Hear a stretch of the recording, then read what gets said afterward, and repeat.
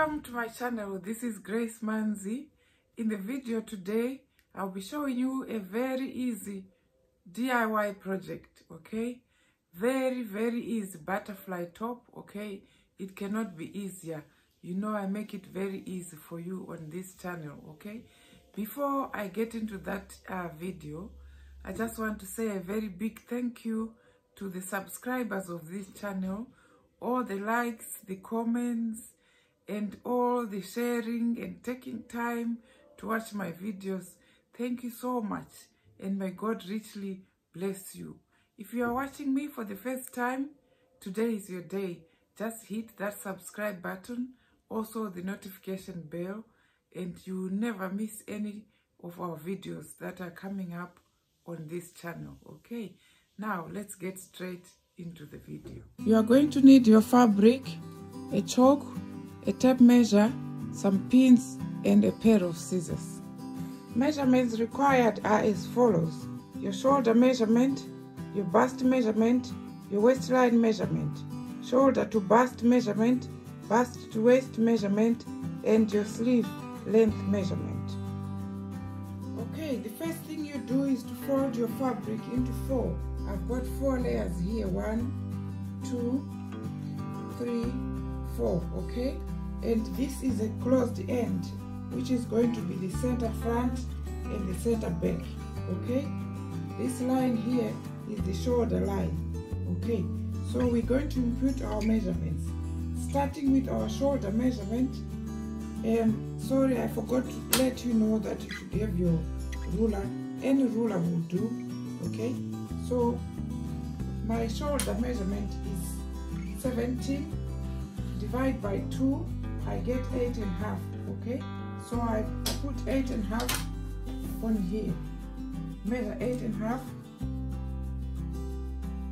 and put a mark, okay? That's my shoulder measurement, okay?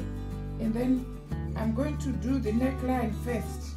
So I'm going to make my neckline just 4 inches wide, well, 5 inches, okay?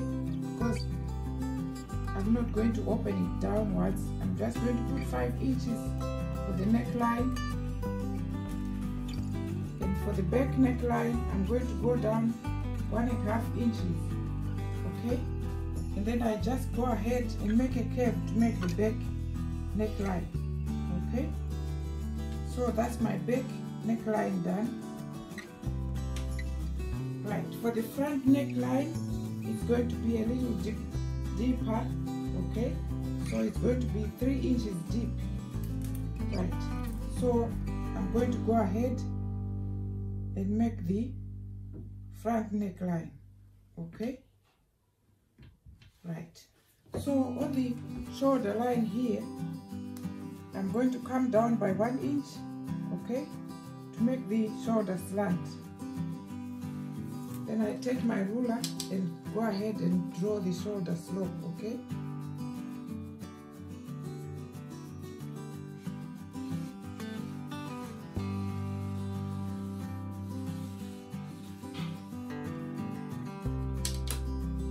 Right. So that's that about the shoulder, okay? Now I'm going to impute the shoulder to bust measurement, okay? Which is 12 inches.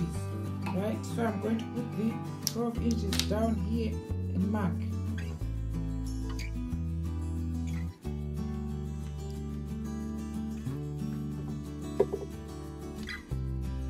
I'm going to draw a straight line, so I have to put a few marks.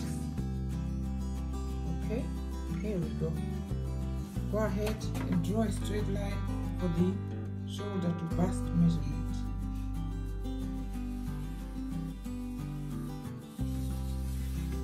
Okay, next I'm going to come to the waistline measurement. Divide by waistline, my measurement by 4. 38 divided by 4 is 9.5, okay? So I measure 9.5 here and put a mark, okay? And then I'm going to go ahead and put 1/2 inch for ease, alright? And then 1/2 inch sewing allowance. So that will make it 10.5. Okay, So I'm going to mark here 10.5 mark. Now on the bust line, I'm going to divide the bust measurement, which is 42, divide by 4. I get 10.5, okay? So I'm going to measure the 10.5 here, right? And I'm going to add a ½ inch sewing allowance and ½ inch ease. So altogether I've got 11.5, okay? So I'm going to put mark here on the 11.5, okay? Now I'm going to go ahead now and draw the butterfly. So this is why it is called a butterfly top, okay? So what you do is you just draw a curve from here, which goes all the way like that, okay? Can you see that? Right, and then the next thing you are going to do is just to join the bust measurement to the waistline measurement using a straight line.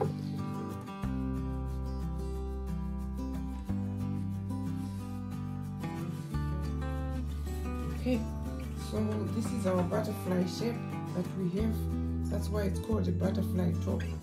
So the next thing I'm going to do is just to go ahead and cut it out. Now before I cut it out, I'm going to blend here so that I don't have a corner right there, okay? Because I want it to flow. So I'm going to draw another curve joining from the waistline, okay? So that I have a smooth curve here, right? Okay, right. So I'll start cutting out from the back neckline first.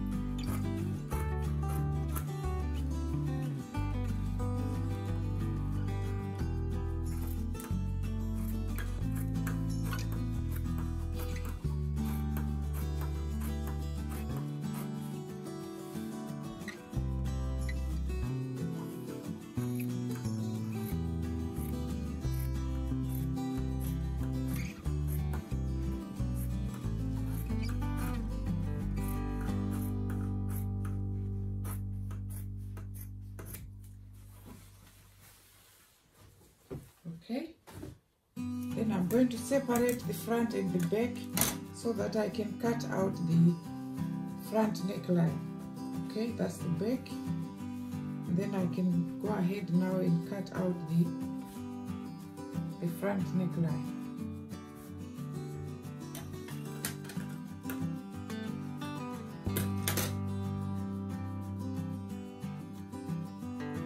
Make sure it's aligning very well. Okay.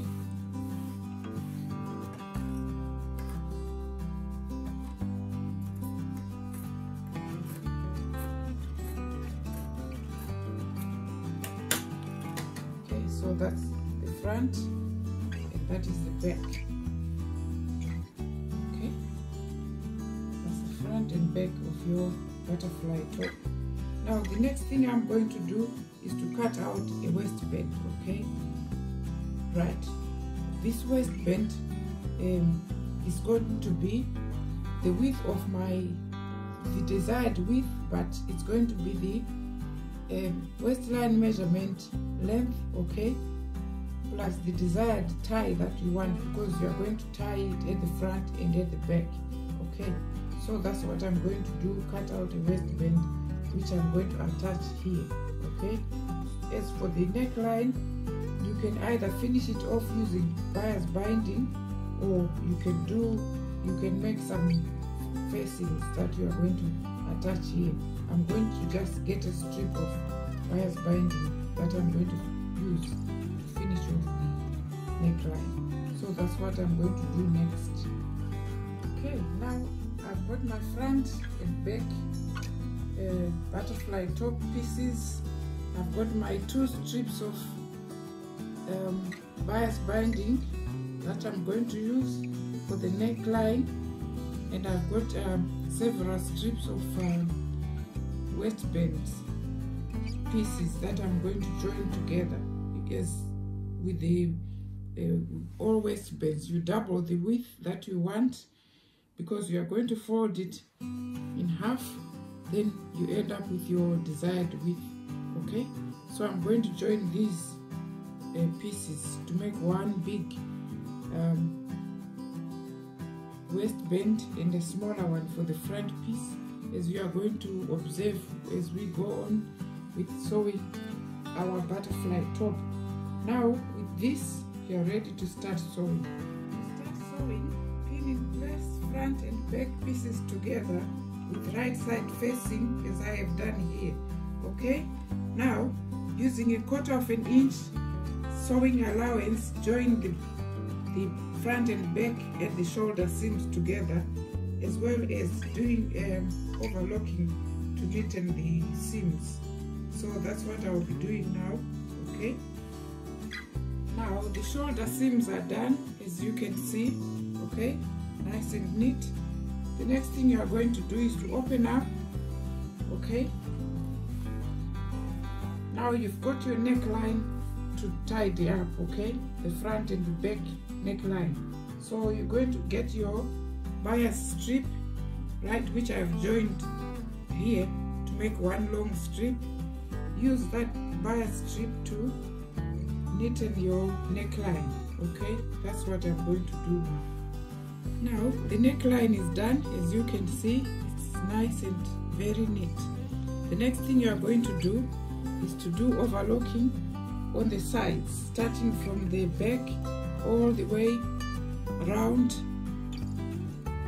to the front end. Okay, you do the same on the other side as well. You just go overlock all this way round to the front, from the back all the way to the front. You do it on both sides. That's what I'm going to do now. Now after sewing the edges like that with the overlocker, the next thing you are going to do is just to fold in the width of your overlocking like this. Okay, can you see that? And just do an edge stitching, okay, all the way around, and then that will be your right side looking nice and neat. Okay, but if you happen to be using a thick fabric like a woolen or jersey or heavy knit fabric, you can use decorative overlocking thread, so that you don't have to, you skip this part that I'm doing. But since I'm just using ordinary Ankara fabric, which is 100% cotton, I'm just going to be folding in, okay, and hem, or sort of like a hem or an edge stitch to neaten further the side seams. Okay, so that's what I'm going to do now. So the next thing you are going to do is to start with the front waistband. Okay, so what you do is you measure the midpoint of the front, as I have done here. Okay, you cut a piece of the waistband strip that you have prepared, and also mark the midpoint of the strip which matches with your front, leaving 1/2 inch sewing allowance on either side. Okay, so with wrong side facing, right side facing, sorry, you're going to pin in place the front waistband, okay, matching with that mark there. Okay, and then you pin it in place, right, pin it all the way to that end and also this other end. Once you've done that, use 1/2 inch sewing allowance and join it to the front. Okay, so that's what I'm going to do next. Next, you are going to turn to the wrong side of the front. Okay, now you are going to fold in the 1/2 inch that is at the end here. Okay, once you've folded in that 1/2 inch, as you can see, you fold 1/2 inch here and then bring it all together to the top, okay, and pin in place. I hope you can see what I'm doing. Okay, this is a very flexible fabric, so I can afford to do it all at once. So here I pin it like that, okay? So I carry on folding 1/2 inch until I get to the end, okay? And pinning it in place like that. Okay.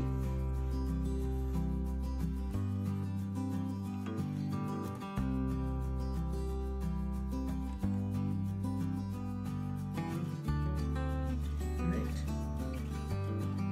Once I get to the end here, I do the same, fold in 1/2 inch, fold in 1/2 inch there. Right, can you see that? Okay, and then fold it to the top, okay, and pin in place.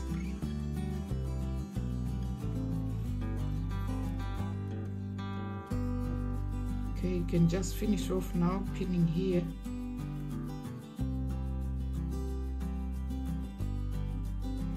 Once that is pinned, you go to the right side of the front. As you can see, it's looking very promising to be very good. So what you do is you start edge stitching from the top, okay, all the way, go around and also edge stitch the bottom and then come back to the seam. Okay, so that's what I'm going to do now. Okay, the next thing you are going to do is to measure 1 inch in, okay, and mark and make a buttonhole there along the mark, okay. Right, do the same on the other side, just measure 1 inch and mark and put a buttonhole there as well. So that's what I'm going to do. I'm going to put 2 buttonholes, one here and one there, the widest you can, at least 3 centimeter wide buttonhole on both sides there. Now for the back, you are going to pin in place the waistband as I have done here, and make sure to add belt extensions on either side. The length of the belts is according to your desire, okay? Your desired length of belt extensions on either side. So the first thing you are going to do is just to stitch the waistband in place between these 2 seams here that you can see, okay? So that's what I'm going to do now. Now the next thing you are going to do is to pin in place the waistband just like you did with the front, okay? You just fold in 1/2 inch and pin the waistband in place. Now for the belt extensions, all you do is just to carry on with 1/2 inch on either side and carry on with the belt until to the end, okay? And if you want to shape the belt at the end, okay, this is what you do. You get to the end of your belt, right? Let's say this is the end of your belt now, okay?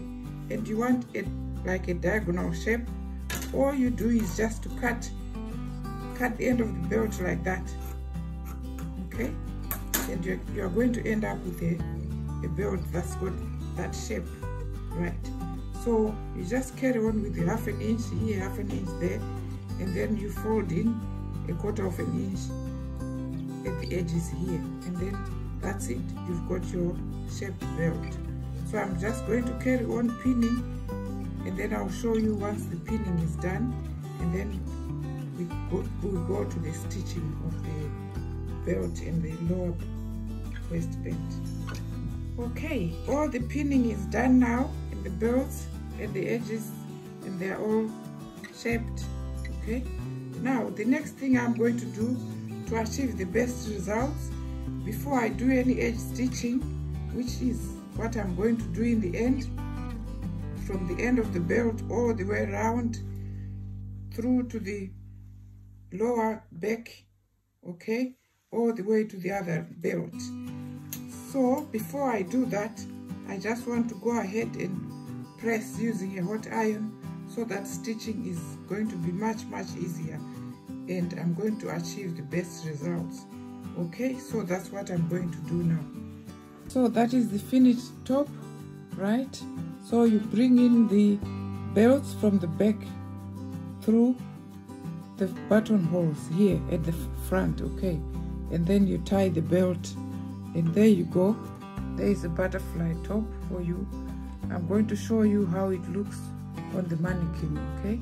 Okay, just like the name, it looks like a butterfly. It's called a butterfly top, okay?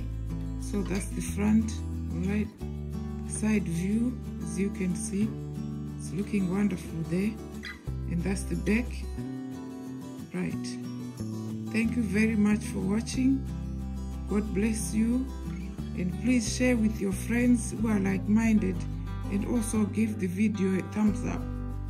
Thank you very much, and God bless you.